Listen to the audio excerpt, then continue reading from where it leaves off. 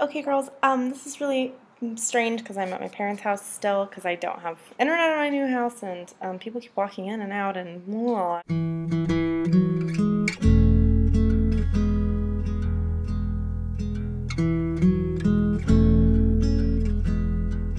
So, I'm sorry I didn't post last week.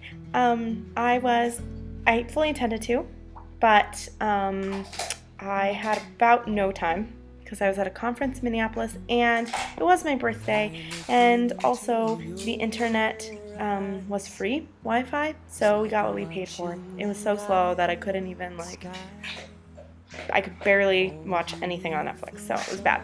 So anyway, last week's topic I'll cover. I don't think my most played song that you're listening to right now is accurate because it's on a new computer with a new iTunes, so my plays are pretty low anyway, and recent. And I spend most of my music listening time at work on Spotify or Pandora. So, and I checked Spotify and there's not really a way that I can see. If there is, tell me. But there isn't really a way to see what you've played most. Like, you can see what you starred, but not what you played most, so I don't know.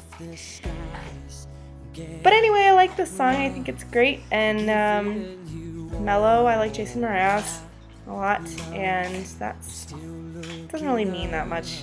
I think that if I think probably the song I'm listening to the most, or have listened to the most in the past year, is The Writer by Ellie Goulding. Or anything on Brandi Carlile's new album.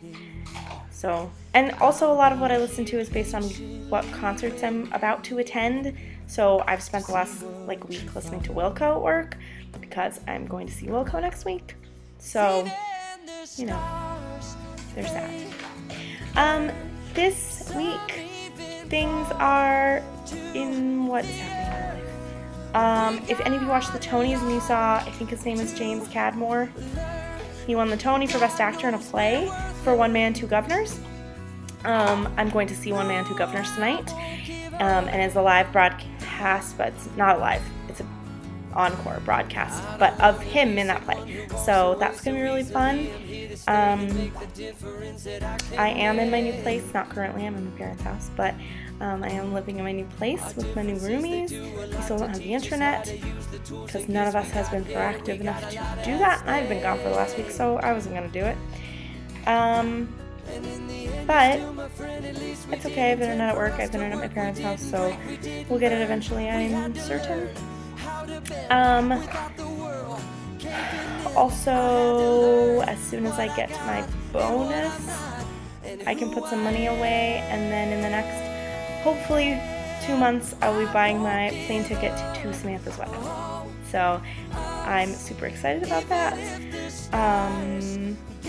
Because I've never met the girls. And did I tell you guys that I had a dream that I don't think I told you.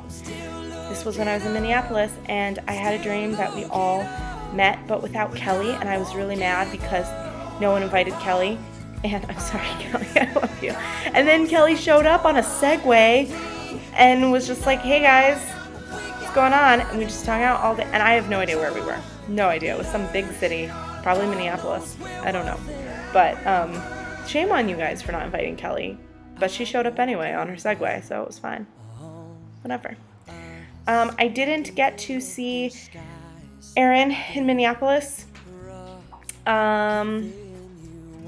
Bummer, but that's showbiz.